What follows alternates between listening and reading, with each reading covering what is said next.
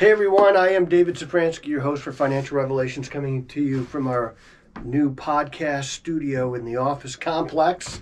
We're expanding, so I got kicked out of my old studio. I thought I was the boss. Hey, you can hear me every Thursday morning on WCRF 103.3 in Cleveland or the Moody Radio App. Moody Radio App is on all your phone app, computer app sources. It's a great, easy source. You can listen anywhere in the world. In fact, we have people that listen to us all over the world. Now, I'm not asking you to vacation just to listen to us, but just to point out that you could listen to us anywhere in the world. You could email us questions, Corey@epsf.com. And of course, you could always call here. You could, I can't guarantee that you're going to get to talk to me right away, but you'll get to talk to Corey or Melissa or Josh or who knows who's going to be here answering phones. So that is 1-800-344-2534. You know, we manage money for a living. We do financial planning and things of that nature, but generally we manage money. I got these new purple chairs, and I unwittingly wore a purple shirt, so hopefully you can tell when my shirt stops and the chairs begin. I don't think I love the chairs, but anyway. If you want to know more about our mission trips, you could go to nativosusa.org. As soon as Melissa gets back from vacation, we're going to update the website, put some video on it. Had a great well dig. We're going again next year in March. If you want to be part of that, let me know. You can also give money to it from nativosusa.org. So if you want to support somebody's trip, you could do that if it's in your giving plan. So today I want to talk about some market stuff, and politics is in the news. It has been the most extraordinary 4 weeks of politics in my lifetime. And I'm 45-ish, so that's a long time. So some market stuff and some politics. Let's talk market first, because I just walked away from my screen where after opening up significantly lower, the NASDAQ and the other markets had done a miraculous turnaround, and they're all in the green. And most of the things that I've been buying over the last couple of days and week were back in the green also. So the market, especially the technology market, is really taking it in the shorts right now. It's like just a kick right in the shorts. And this week has been particularly bad. And people will ask me, what do I do when the market, especially the broad market, you know, if you get one company down, for instance, Southwest reported today. Southwest is really a horribly run airline right now. They're really struggling to make money. In fact, they're not making money. And so they got hit particularly hard. CrowdStrike got hit particularly hard because of the internet outage last week. But what if everything is down? What do I do? And what should you do when the market is down in a broad sense? So it's not just one company. It's the market. Tech market is getting kicked. What do you do? Well, generally, and when I say generally, you know, I got to be careful, because I'm not making a recommendation for your personal portfolio right now. I'm telling you what I do. In general, I look for the very best companies that I know of, that I follow. And not everybody thinks that I know the best companies. So some people, I'll look at a company and say, well, I don't like that company, but I do love it. I remember one time, it was after 2008, it might have been 2009, and I was buying a ton of Bank of America. And somebody from our compliance department called me and said, hey, we've noticed you bought a lot of shares of Bank of America. We're talking, you know, a couple 100,000 at the time. Why are you doing that? And I said, because I think it's going up in value. And they said, okay, thanks, we're just checking. And they hung up. So not everybody thinks like I think. I do my own research. I read a lot of research. I don't just buy a stock because it feels right. I don't generally do that. I bought stocks because I've read research on them. I bought stocks because I followed them. I bought stocks because they're getting taken over by a venture capital firm that I know, like, and trust. I bought stocks because I love that marketplace and they happen to be either undervalued or underappreciated for whatever reason. But I don't just wake up one morning and throw a dart at the stock page and say, well, that's my stock today. So I don't think you should do that either. I don't buy stocks that my brother-in-law tells me about. Why? Well, because I know my brother-in-law. I buy stocks that I think are going to go up in value. And we're long-term buyers. We don't buy stocks for a day because generally we have to be tax efficient for people. So if you're buying a stock and it goes up 10% and you sell it within a year, you're going to pay income tax on that gain. I want to pay long-term capital gains, which if you're under around $600,000 of adjusted gross, your capital gains is 15%. Your income tax, your effective rate might be in the 20s. So I'm going to save you roughly 50% on tax just to hold that stock or that investment for a year. So I generally look for the companies that I love the most, that I like the most, that I think are market leaders, and I add to my position. That's what I did these last couple of weeks when the market was getting beat up so bad. Now, I did add a new position in to portfolios, to some of our more aggressive investors. I added CrowdStrike.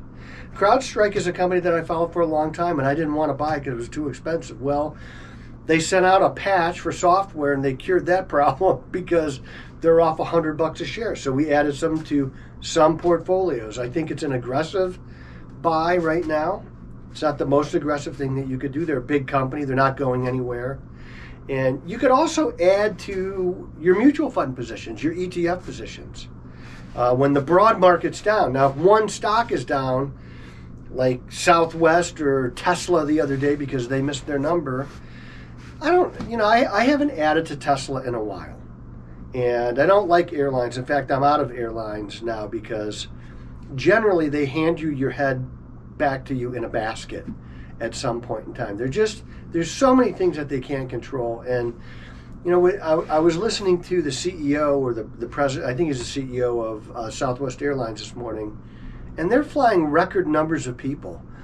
TSA cleared a record number of people a couple of weeks ago on a holiday weekend of 3 million people, and they cannot make money. They say, well, we have too much capacity. We haven't had this many people check through TSA ever, and they can't make money. So what are they going to have to do to make money? Southwest is going away from, I can't believe this because people love this about Southwest, but there's no assigned seating on Southwest. Well, they're moving away from that. And the reason they're moving away from that is because if you fly 3 times a year, you're not profitable for Southwest or any airline.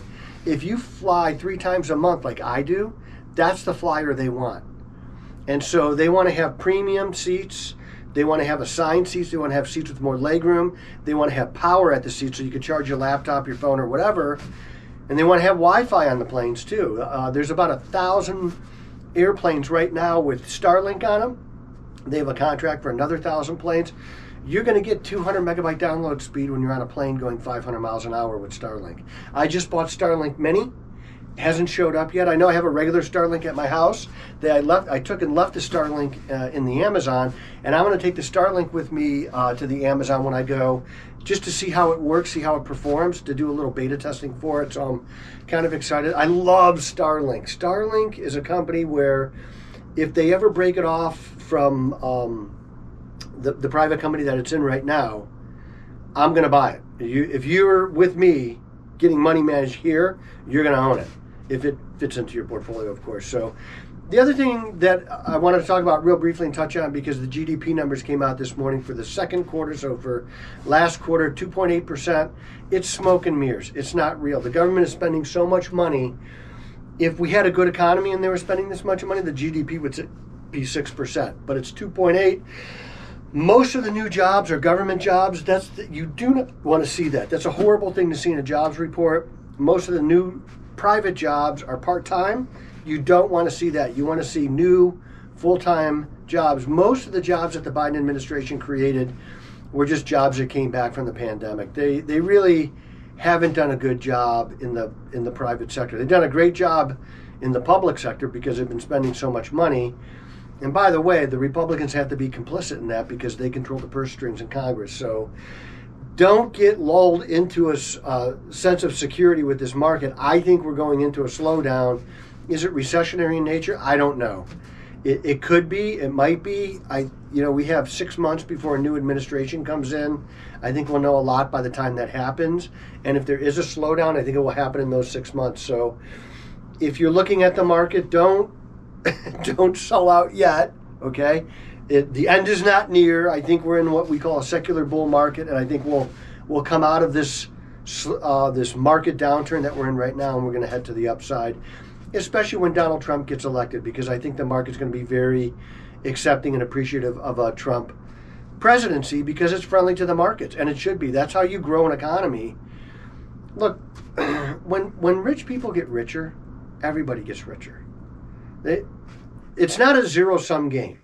So when the CEO of a company makes more money, generally jobs are expanding, the company's expanding, raises are had, everybody does well. It's not, we don't need to live in this identity politics of rich versus everybody else. That's okay if we have rich people.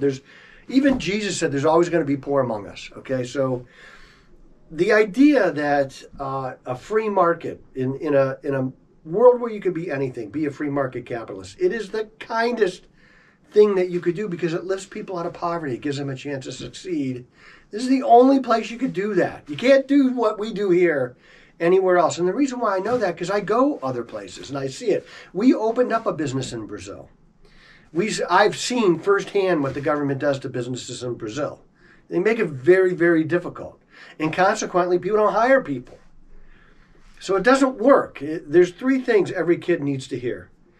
I believe in you, I love you, and socialism will never work. Those are the three things. So let's talk a little bit about politics, because since we talked last, Kamala Harris was kind of coronated the presidential contender for the Democrats. Of course, these are the people who say that Donald Trump is a threat to democracy.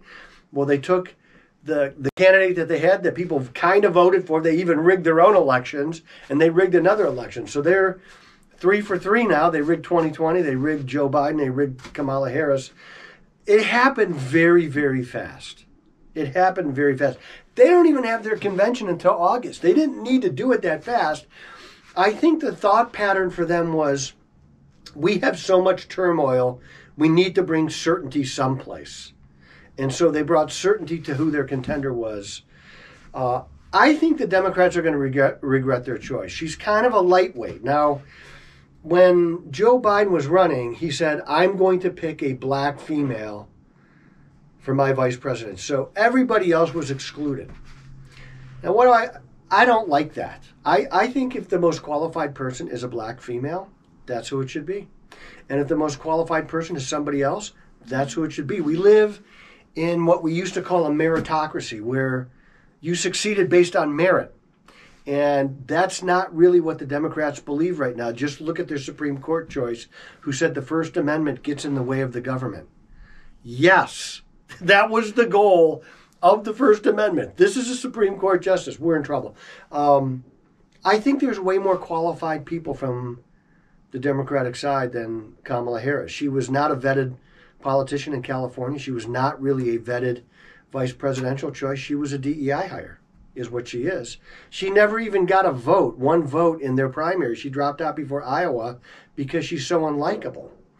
And what does she bring? She brings every problem that Joe Biden had, the economy, the border, the wars that we have because of weakness, all of that plus one other thing. So she owns all of that plus one. And the plus one is she hid his illness. She was one of the people who knew how sick he was. And I watched his address last night. And I don't want to see anything bad happen to anybody. But it's hard to look at what has happened to Joe Biden and not think this is almost cruel what's happening. So she hid the condition. You know who hasn't endorsed Kamala Harris yet? Wait for it. Barack Obama. So a lot of people raced in to endorse her. She's going to be the candidate. I think they're going to regret it. I think it's a problem for them. And quite honestly, I don't think they could have picked somebody else better for Donald J. Trump, because they wanted to run against this particular record. If you get somebody who wasn't part of the administration, you can't run against the record because they don't have the record. And I think that was a miscalculation on their part to go so quickly and jump so fast to Kamala Harris, who never got one primary vote.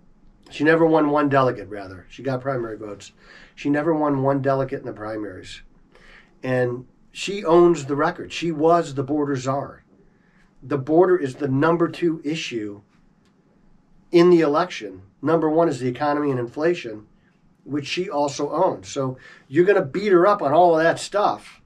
And then you're going to beat her up, too, on the fact that she knew Joe Biden was sick and they hid it. This is way bigger than Watergate. This is way bigger than Watergate. It's way bigger than Watergate starting in 2020 or 2016 when Donald Trump came down the escalator and they were talking about the Russian collusion story. You know, they wiretapped him. They tapped his... They were listening in on conversations, reading emails, text messages, and everything. In Watergate, 4 or 5 people broke into the Democratic headquarters and put a listening device in there. It caused our president to have to resign. This is way bigger than that. We have a president that, I don't know how you feel, but if you watch the debate, is he qualified to do the job? He's going to be president for 6 more months. So, way bigger than Watergate. The markets are going to love a Donald Trump presidency. Look for broad market pullbacks. Buy the best of the best. Everything was on sale. I am David Safransky, coming from New Digs. A real American. A true red-blooded patriot. And the voice you can trust.